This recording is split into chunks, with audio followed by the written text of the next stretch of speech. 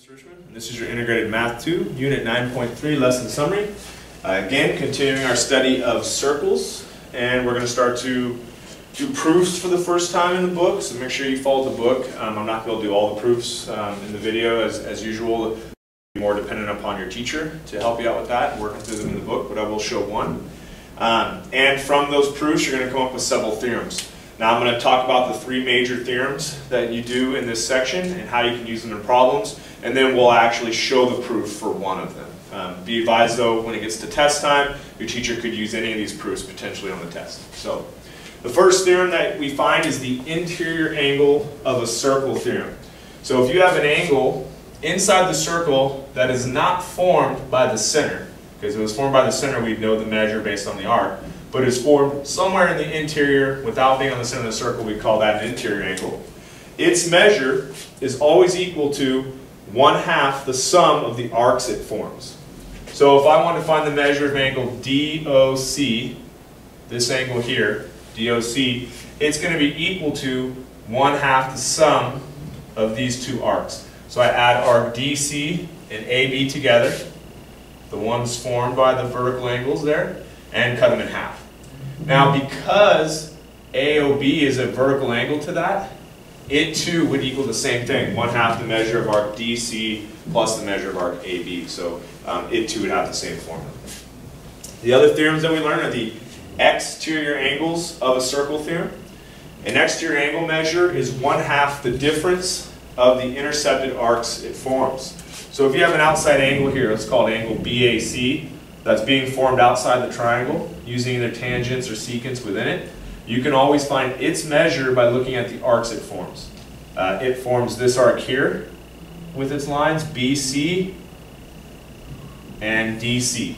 And the formula for that is that the measure of angle BAC would equal the measure of arc DC, which is usually the larger one, the one that's farther out from the angle. That's the one you always put first. Otherwise you end up with negative answers, and that shouldn't happen here in geometry. Arc DC minus arc BC divided by 2. So similar formulas. For the interior, you're adding them. For the exterior, you're subtracting them. Okay? And lastly, you need to know that the tangent to a circle theorem states that a line tangent to a circle is perpendicular to the radius of the circle drawn at the point of tangency. So any tangent line you have coming through the side of a circle will always be perpendicular to the radius that connects it.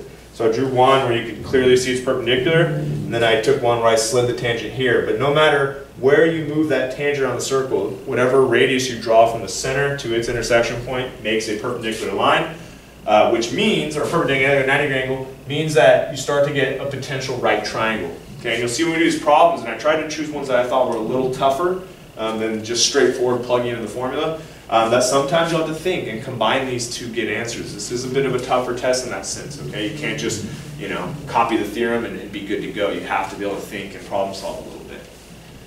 So let's try it. In this problem, I want to find the measure of angle XOY. That'd be this angle here, XOY. Now you notice I have no arc measures to even work with there. So at first you might be thinking I have no way of doing it, but there's other things you can find. So just start finding whatever information you can. I do know that these interior angles here can be found. So let's say the measure of angle YOZ can be found by doing 1/2 the sum of arcs YZ plus XW. And so let's see what that would be real quick. Those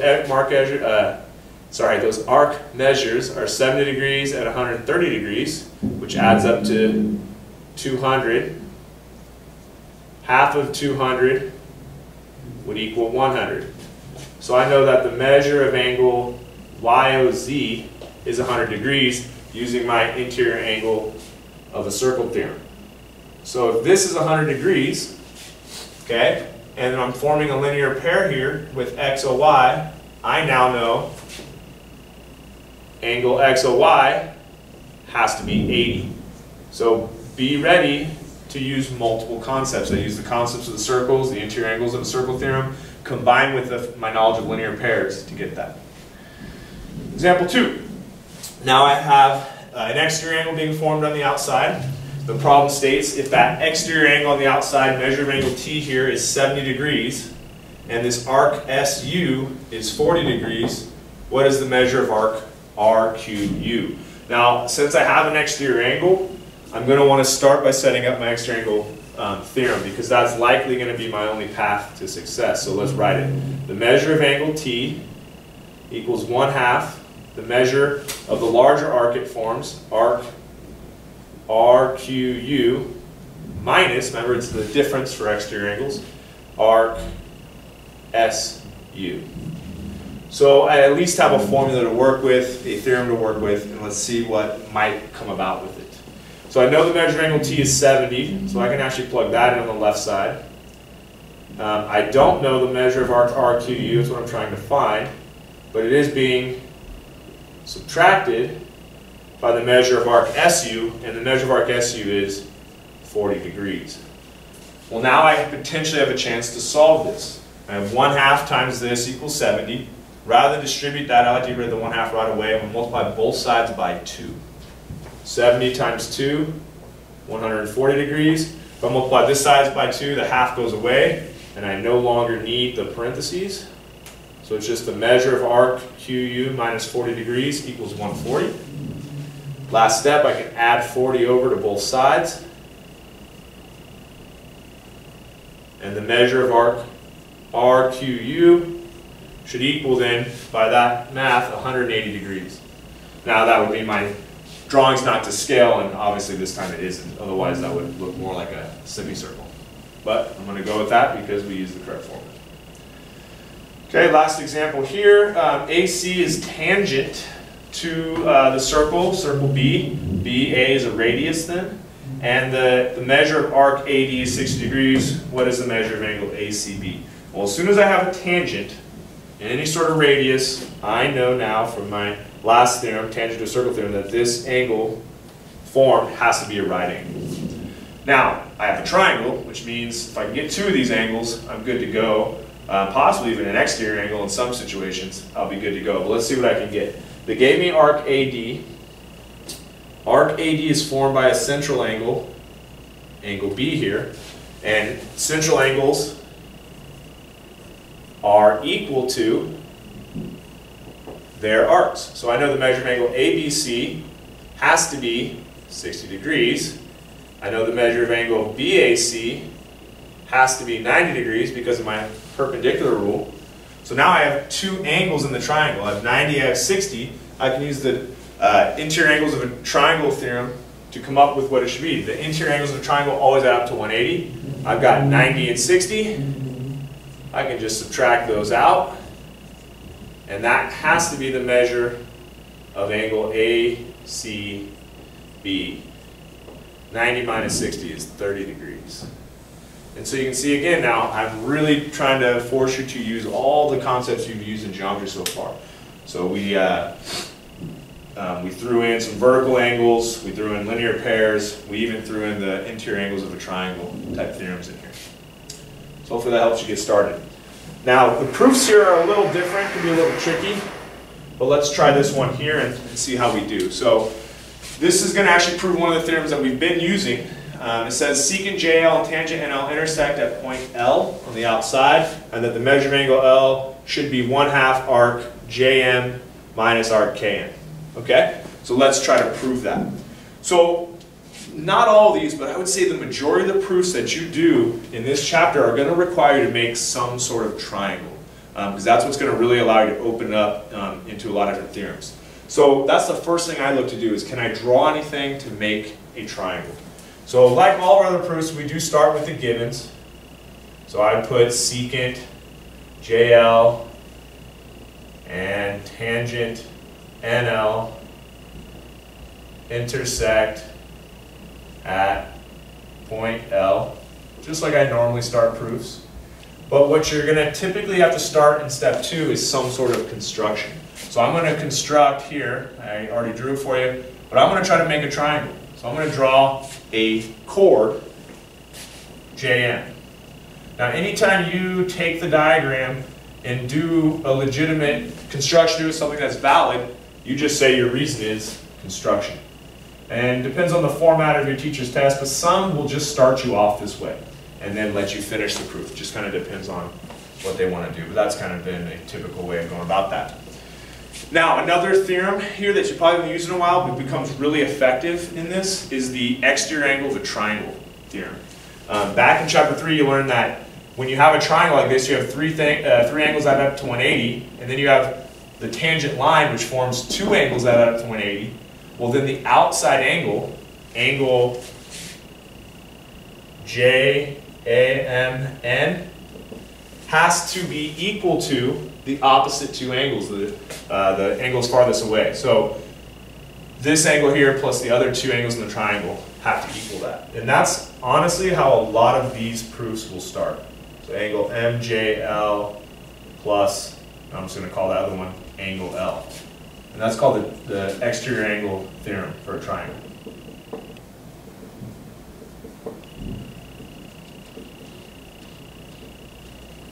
And that usually will get you going the right way. Now next, once you've made a triangle, you've tried to set up with the exterior angle theorem. For most proofs, I then now just try to get it in form of what you're trying to get to. I want to have angle L equal to something, so that's what I would do. I have a formula I can solve for angle L and isolate, so I'm going to do that. Angle L would be equal to angle JMN minus angle MJL. I just subtracted MJL to both sides to isolate for angle L. Anytime I just subtracted both sides, that is called the subtraction property. Okay? Now, from here I have this, but I'm in terms of angles. What I'm trying to prove is in terms of arcs. That's your next sign that you need to switch from talking about these as arcs, or sorry, as angles, and change it to being talked to as arcs. So that's what I'm going to try to do. I have angle JMN, which I want to try to represent as an arc now, and I have angle MJL, which I want to try to represent as an arc, because then I have the ability to substitute it in and change the format. Angle JMN is an exterior angle of a circle and is always equal to the arc it creates. So if you look at the spread of that angle, it's equal to arc JM. Okay? So that angle is equivalent to arc JM. That's called the exterior angle of the circle theorem.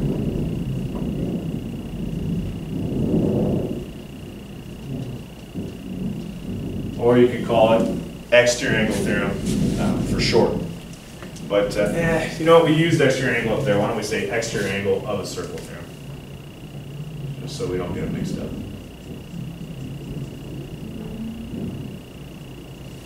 Now, angle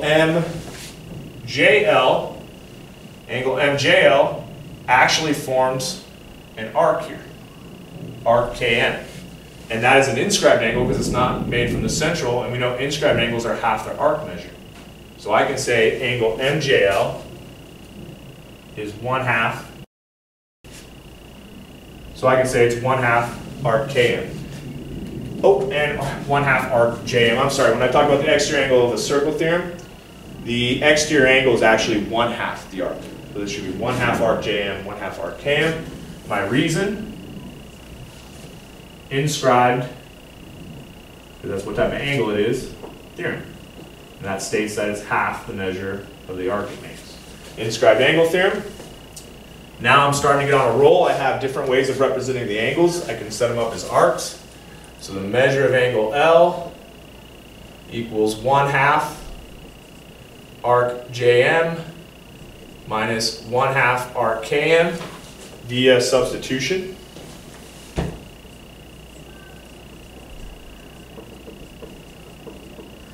And this is really the same thing as what I have here. If you look at it, if I was to distribute that, it'd be the same.